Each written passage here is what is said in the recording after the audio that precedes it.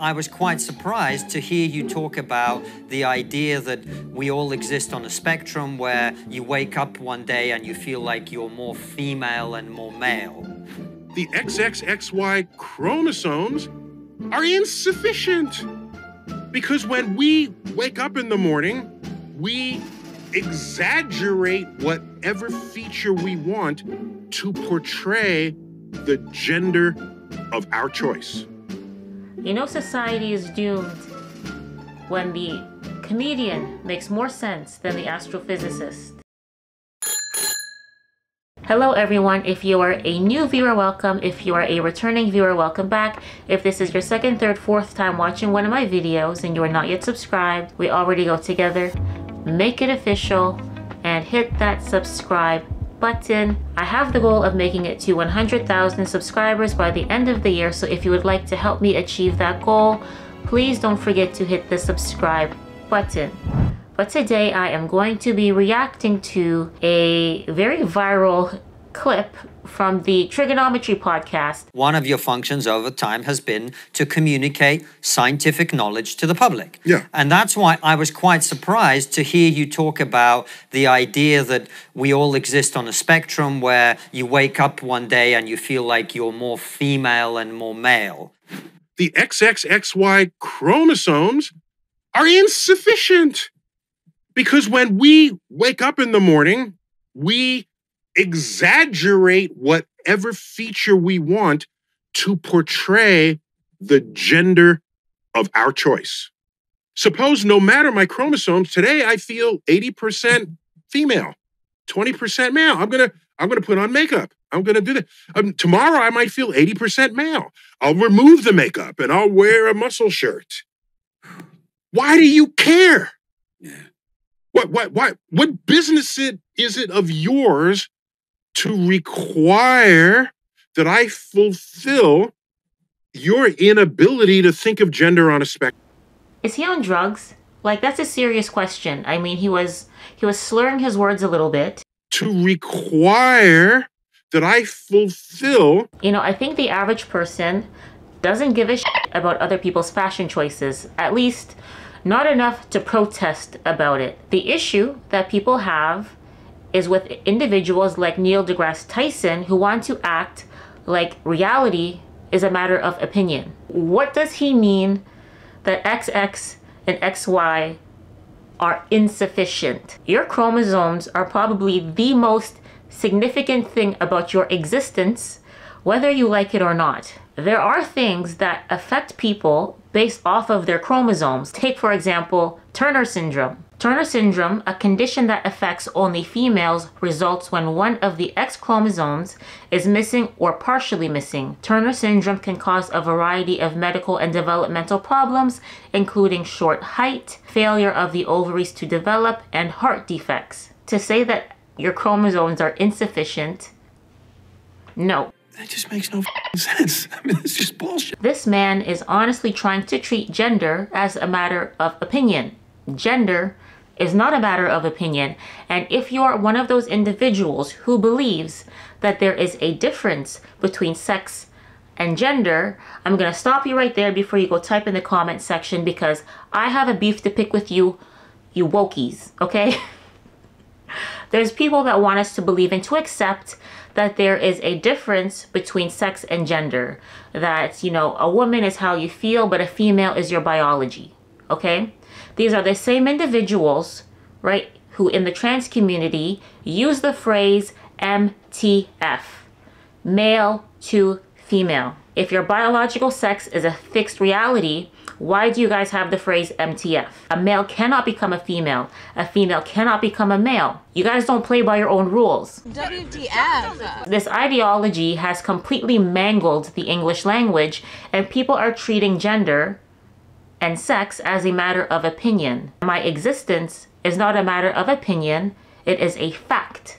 I am a woman, I am a female. It's not a matter of opinion, it just is. My only point was that if who you decide is male and female in the street is a construct of style and trends and what the beauty industrial complex wants you to see, if that's how we establish gender... No, no, no. There's more ways that you can tell if someone is a male or a female. The size of their shoulders, their waist to hip ratio, if they have an Adam's apple, if they have a deep voice, their height, because men tend to be taller than women, hands, their facial structure, their jawline, if they have facial hair.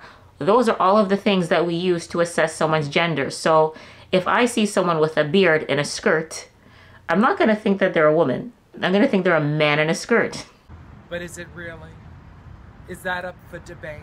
If that's how we establish gender, then maybe some people want to be fluid within that gender identify. So they'll wear a skirt, but maybe have a beard, or they'll mix and match that in whatever way Neil, you want. Sorry. Hold on. I'm not. Wait. I'm almost done.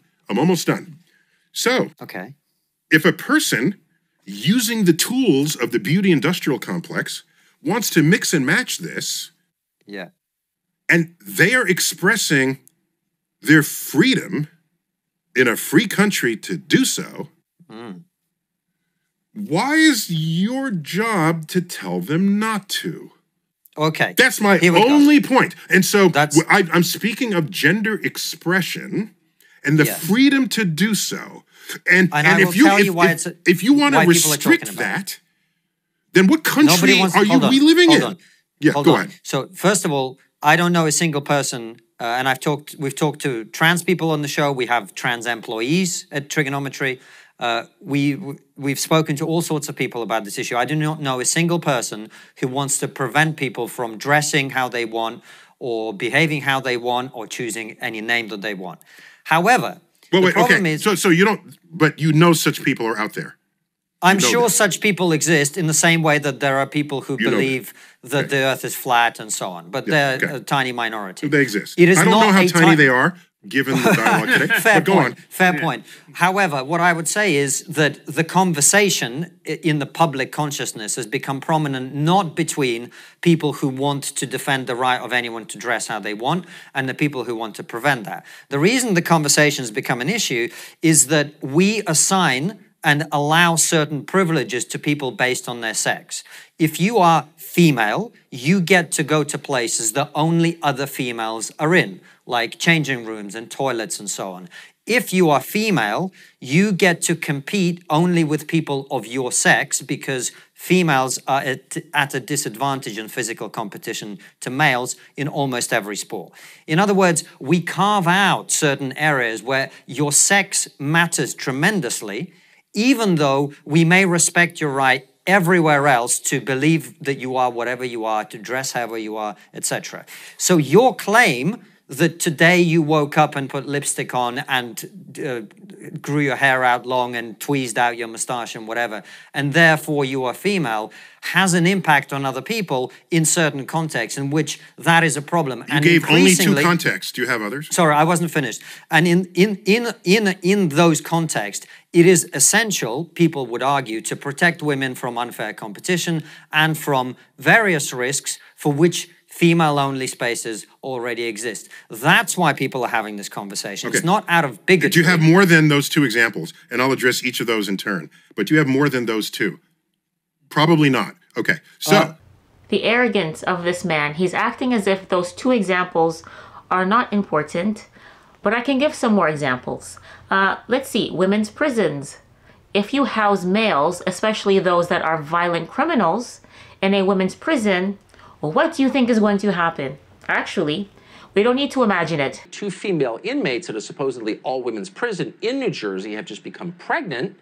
You wonder how that happened. Well, it turns out those women had sexual encounters with another inmate who was a biological man passing as a woman. Another space is women's shelters. Women often have to stay in shelters because they are fleeing an abusive man.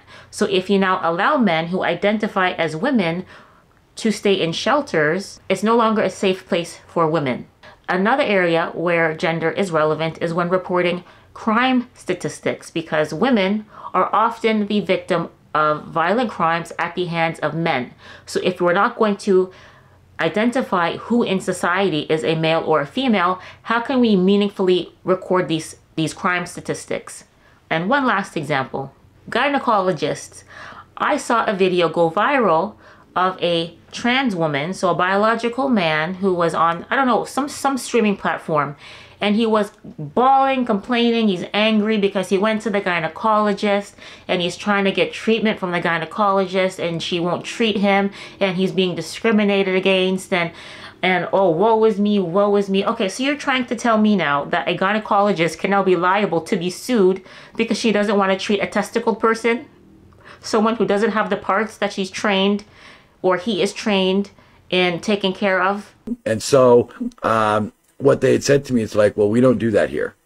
And I'm like, but you're a gynecologist office. Why wouldn't you? Well, we don't treat trans patients. So you're discriminating against me is what you're telling me. So let me address those two examples directly. I'll address them. Sports is very important. You said that. Female-only spaces. I remembered. So, but you don't seem to have a third example. So, and even if you do, we presume that would be a very distant third compared to those two cases. Right. No, there's a third one I can give you very easily. In this country, for politics, we have female-only shortlists for positions in Parliament.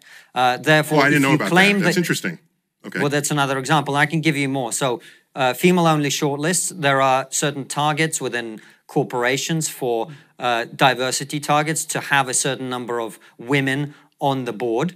Therefore, when you make a claim that you are female, you are attempting, whether intentionally or not, to insert yourself into categories that are deliberately designed to protect women's interests. That is the concern that people have. So there's 4 examples for you there. Please address them. Sure. So interesting about the Parliament. I have to look into that to find out what is it try to ensure the representation of women? Is that the goal? That's correct. Yeah, okay, correct. Fine. So it's a perfectly noble cause there.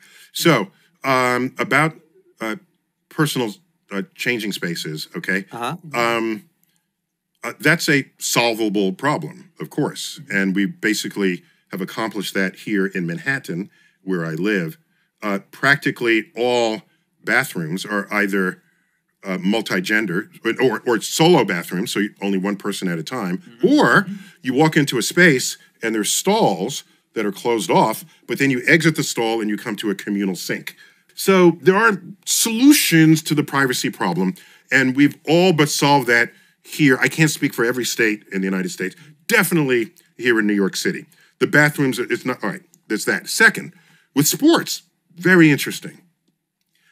There was a case where a woman wanted to be they wanted to disqualify her from an event. And she had very big muscles, and she had naturally high testosterone levels, okay? And she was genetically female, but unusually high testosterone levels. I'm so tired of people using this example when they say that trans women should be allowed to compete in women's sports. Do you want to see the person that he's talking about? The athlete that he's talking about is named Caster Semenya. Caster Semenya is a South African track and field athlete. This is Caster. When you're the best in the world, people get obsessed, with what you do. And then comes a genetic. Okay, we all different anyway, in kind of a way, in life. We different, how I perform, it draws attention, from people. And then obviously such people like those you mentioned, which I cannot mention, they think probably I have an advantage. So Caster is allegedly intersex, and I have to say allegedly because the World Athletics Organization asked Caster to do a sex verification test because people were saying that Caster is a man. So they asked Caster to do a sex verification test, and they have kept the results private, but it has been leaked that Caster has XY chromosomes. And apparently Caster has a disorder, so Caster is intersex. Caster has all of the physiological traits of someone who has gone through male puberty, and that gives Caster an advantage when competing in women's sports. Caster has very high testosterone levels, so much so that the World Athletics Organization has asked Caster to lower their testosterone levels so that they can compete against women. And if I'm being honest, I think the most likely reason that Castor has such high testosterone levels is because Castor, being an intersex person, probably also has testes. I don't think that Castor should be competing with women. I think that Castor should be competing in the male category. Castor looks like they've gone through male puberty. Castor has very high testosterone levels. Castor has XY chromosomes. Castor should be competing with the other XY individuals, the men. Okay, well, can we just come back to the female shortlist and other opportunities that women are afforded by virtue of being women, and them now being excluded from that because males are entering that competition? Yeah, so a deeper problem, thank you for bringing that up. A deeper problem there is, why were women underrepresented to begin with? What kind of bias exists within Parliament or among the voters, maybe even the female voters, that prevented the representation from being there in the first place? That's a whole other social question that maybe can and should be answered at a deeper level than a quota coming in after the fact. Oh, I'm not a fan of quotas, but if they exist... That's how I would address that question. Hold on a second. That's not addressing the question at all. The question is, female shortlist exists. Should biological males be allowed to enter those female shortlists? That's as simple as the question is. Yeah, I'm saying I would ask why you have the short list in the first place. It's because there's something deeper that's wrong with society, that women are underrepresented in governance. So to say now, to protect that now and not try to get to the root of that problem, I think is the cart in front of the horse. So I would go deeper to that problem. So you don't even have to have that question. Whose opportunities are being curtailed today. I think a lot of people would have an issue with what you're saying, Neil, is because they see women being denied opportunities. They see an unfair playing field, metaphorically and literally speaking. So fix the playing field, damn it. What? Don't say it's an unfair playing field, so all of a sudden the big issue is trans women taking the slot of a woman in an unfair playing field. Fix the playing field. And you know something? The day you fix that playing field, this conversation will look completely ridiculous. That's what I'm trying to tell you. Stupid.